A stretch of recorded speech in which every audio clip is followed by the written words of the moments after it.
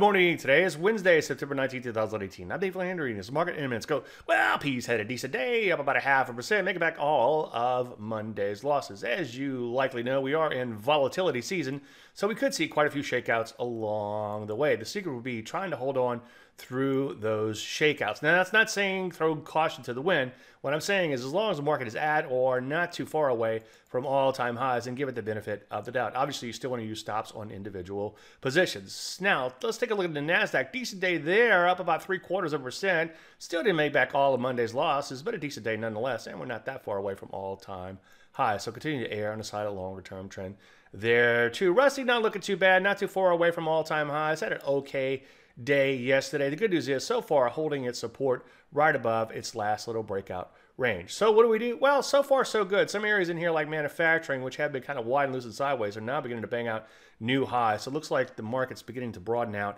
a little bit. So continue to look to get long, but obviously you want to wait for entries and, of course, again, honor your stops. Any questions? As usual, Dave at DaveLandry.com. I'm Dave Landry, and you just heard the Market Minute.